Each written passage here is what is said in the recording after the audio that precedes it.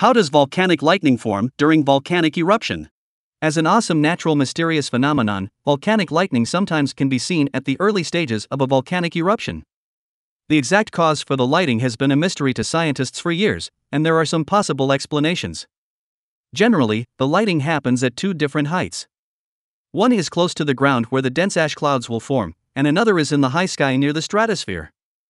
The lighting near the ground is caused by the rubbing of the ash particles, which will result in the static electricity being built up to generate a lightning bolt.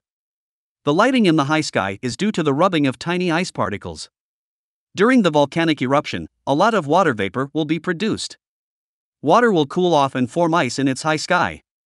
From there, static electricity begins to build up again through the rubbing of those ice particles, and lightning forms the same way as it does close to the ground.